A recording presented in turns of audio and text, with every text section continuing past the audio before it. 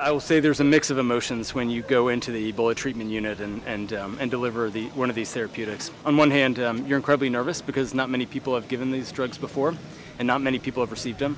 But on the other hand, there's a sense of excitement and a sense of hope because for the first time we have something that we can use to directly fight against the virus.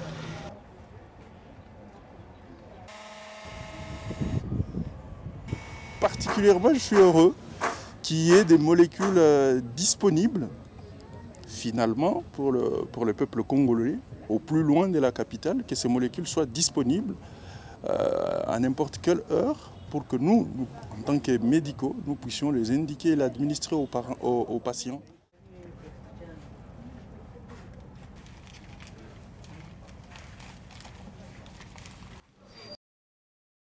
This really represents a monumental step forward in terms of what we have available to patients with this disease. I also think the important thing is that we're actually improving access to the same care regardless of where you are, whether you're in a resource-rich area or a resource-limited area. And for me, that equal access to care is a critical issue.